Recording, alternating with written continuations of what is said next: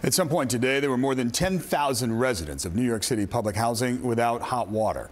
Utility outages are common at NYCHA. This is a story we could cover nearly every day, and that is why the News 4 it-eam is launching a podcast called Question Authority. This is a deep dive into the city's public housing crisis told by the tenants themselves.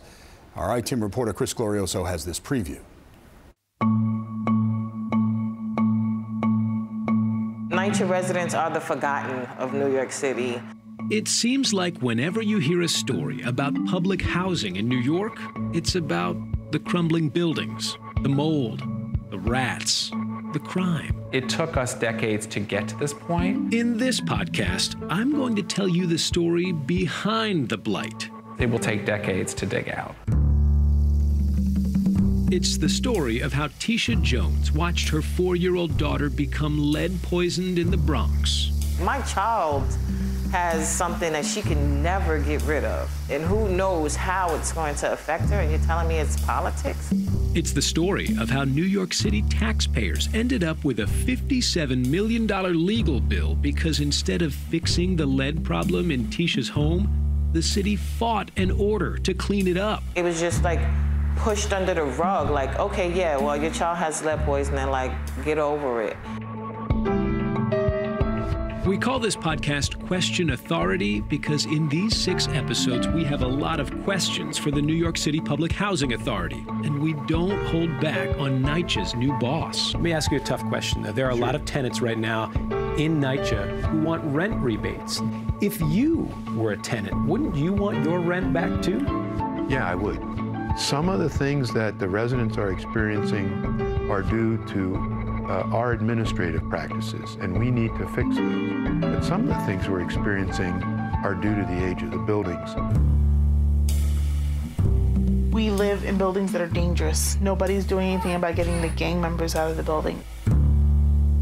I feel that this apartment is killing me. To understand how public housing got this bad, Question Authority goes all the way back to NYCHA's beginning, when these sprawling projects were thought of as high quality, even middle-class housing. Part of the problem with NYCHA's history is they came up with one total solution. And maybe that wasn't a good idea.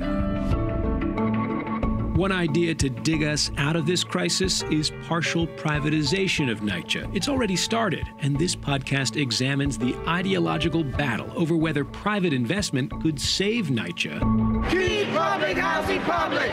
If we move it all into the private sector, we're going to lose a level of accountability. Is there ever a moment in time where you would be in favor of selling infrastructure, not just privatizing the management of a building, but selling the building? That, no.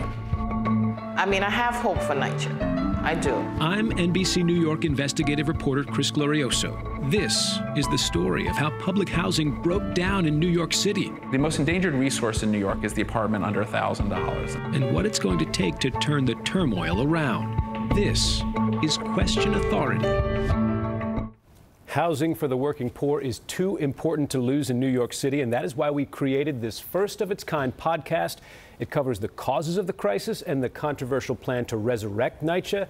David, Jen, like you, I have covered public housing in New York City for years, and too often these tenants are forgotten. The purpose of this podcast is to make sure we remember their stories. Indeed, if the human interest doesn't get your attention, then perhaps that $57 million tax bill should as well. We all have a stake in this. What was your biggest takeaway after working on this podcast series? I think the biggest takeaway that I hope listeners get is complexity. This is a complex problem. One housing historian put it to me this way.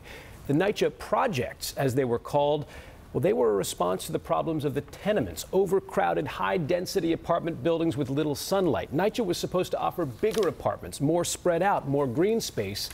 But to do that, these projects had to have more front doors, more roofs, more lead pipes, and lots more problems to fix. The repair bill is coming right now. It's about $37 billion. All right. It's so important to hear from these people who are living there and living these issues every day. And they tell the story well. Chris, thank you so much. Check out our new podcast. It is called Question Authority. Listen for yourself. A lot to take in there. There are 6 parts, about 15 minutes each. You can find Question Authority on our website, NBCNewYork.com, or where you find your podcasts. Thank you for watching this video from NBC4 New York. You can subscribe by tapping the button below me, and on the left you can see our latest updates, investigations, and digital exclusives. We'll see you next time.